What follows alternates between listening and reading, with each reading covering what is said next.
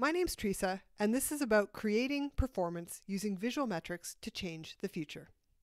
In our work, there are certain elements that define success. These key performance indicators are the metrics that help us to understand how we're performing. In operations, these are often safety, production, and cost. Let's look at safety first. Keeping track of incidents that have happened in the past can give us feedback on where we are now. Usually, we look at how these incidents are related in time. For instance, the number of incidents based on hours worked or based on overall time in operation. By then looking at the incidents over time, we can start to see patterns. We can also gather information about what might happen in the future. Tracking safety observations or gathering audit scores might indicate where we have addressed a system issue or where an incident is more likely to occur next. Our hindsight metrics are usually applied in the way that what happened in the past will occur again in the future. And the foresight metrics might indicate that we're not likely to see exactly the same pattern as in the past. Combined, they can give us a good idea of what might happen next. But what if we don't want that future? Production metrics are often a straightforward count of how much was made per day.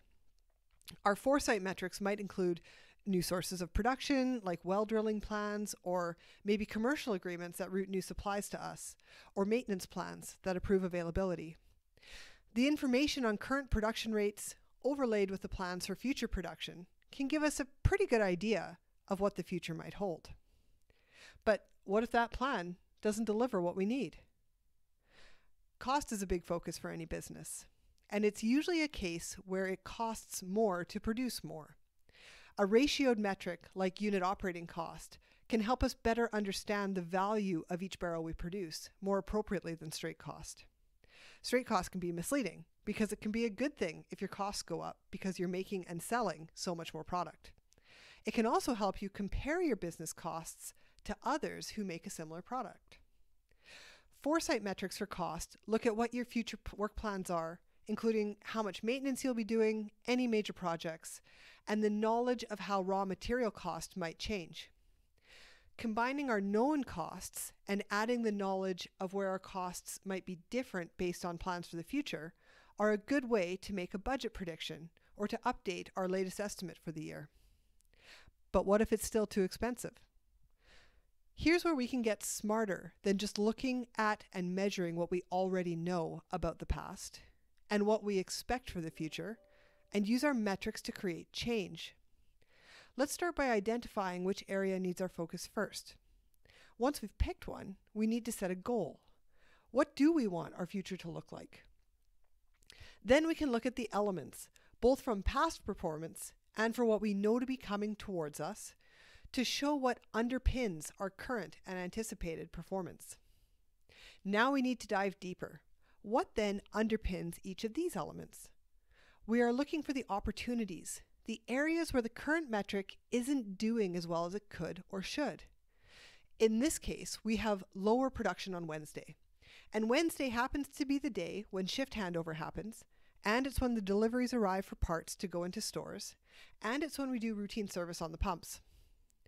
Let's focus on the deliveries, but it would be worth doing this for any element that offers an opportunity to improve. To drive that improvement, we need to create a new metric for this sub-element of the bigger production metric. To build our new deliveries metric, we need to define from what, so where are we now, to what, where do we want to go, by when, and with who, to make sure we're clear on the expectation of the pace and of this change. Then this information, this concrete way of improving Wednesday's production, needs to be visible and kept up to date where the work is happening. In this case, it needs to be in the stores area and is updated by the guy who books in the deliveries. And he needs to get visited by the people who can help and his leaders who are looking at the metric next up on the chain to see how it's going. If the deliveries improvement is working, and if that performance is improving, then it should help improve the bigger picture on production. Improvement areas that are visible at the right place to take action and are clear on what needs to change can move us from simply measuring performance to creating it.